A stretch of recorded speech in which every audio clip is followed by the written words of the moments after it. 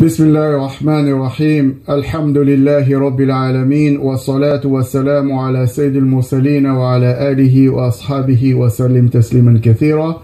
أما بعد، السلام عليكم ورحمة الله تعالى وبركاته.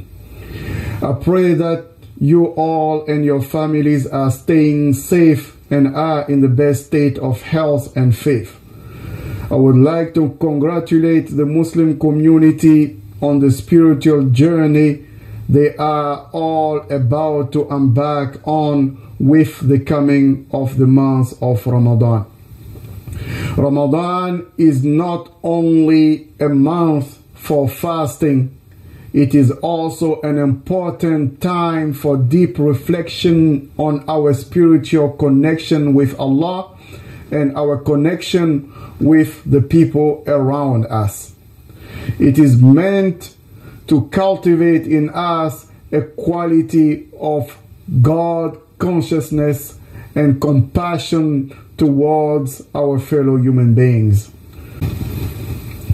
Through fasting and avoiding sinful deeds and thoughts during the month of Ramadan, we train ourselves to gain control not only over our actions but also over our thoughts and desires. Imam al-Ghazali, may Allah be pleased with him and have mercy on him, categorizes fasting into three levels. The first level is lay person's fasting, which he called Sawmul Awam, and this is the beginner's level and the easiest fasting. It consists of abstaining from food and drink and intimate relation during the days of Ramadan. The second level, the higher level, is professionals fasting, Sawmul Khawas. This is the intermediate level, and it is relatively harder than the previous level. It consists of keeping our ears and eyes and tongues and hands and feet free from sin during the days and the nights of Ramadan.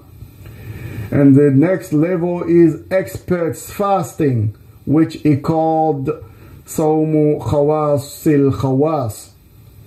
This is the advanced level and the most difficult fasting.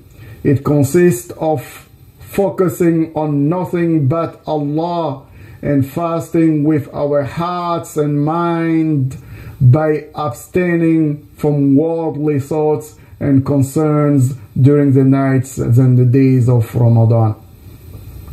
So let us all try this year to rise above the lay person's fasting and aim at achieving the professional's fasting, if not the expert's fasting. Let us also remember that Ramadan forces us to experience hunger so that we can put ourselves in the shoes of those who are in need. So with the coming of Ramadan, let us all race towards goodness and compassion towards others. The doors of goodness are numerous, as the Prophet, peace be upon him, said: removing harm from the middle of the road, assisting a person who is in need, maintaining the ties of kinship, checking on family members and friends, even smiling at others is regarded as a good deed and carries the same weight as giving to charity. So let us remember these doors of goodness and compassion during this holy month of Ramadan. Finally, let us be mindful that Ramadan is not only about improving the relationship between man and Allah. It is also about improving the relationship between human beings and their fellow human beings. So Ramadan Kareem and Assalamu alaikum wa rahmatullahi ta'ala wa barakatuh.